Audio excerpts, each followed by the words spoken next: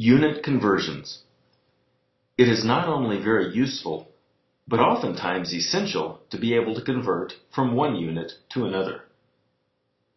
Let's do a sample unit conversion by converting between two common units of length, inches and centimeters.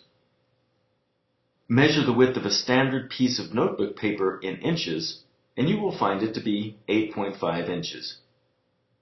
Say you want to convert 8.5 inches into an equivalent number of centimeters.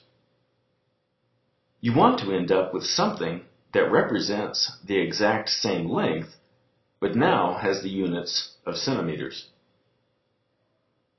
A conversion factor is just a ratio that has the value of 1, so that when you multiply your starting number by that conversion factor, your ending number has the same meaning, but now has different units.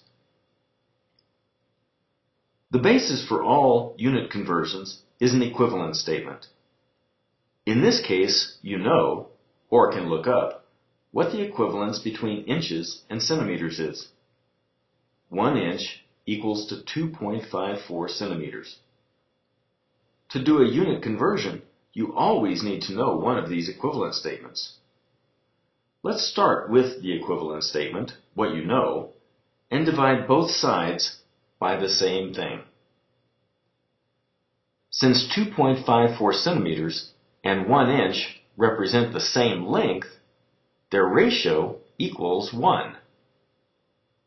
And you can multiply anything by 1 without changing the meaning, in this case a length, of your original measurement. This ratio is your conversion factor for this problem.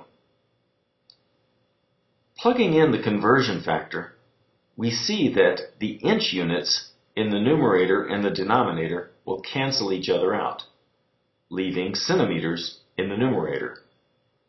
So 8.5 inches is 21.59 centimeters.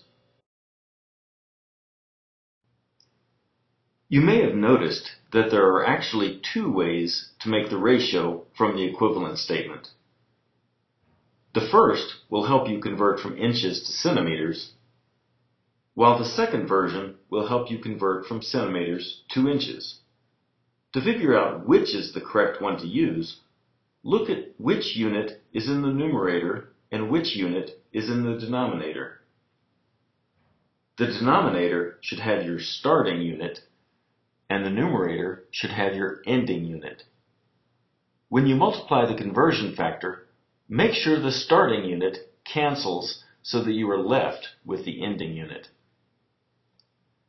If you happen to multiply by the inverse or wrong conversion factor, then the units won't cancel and you know something is fishy.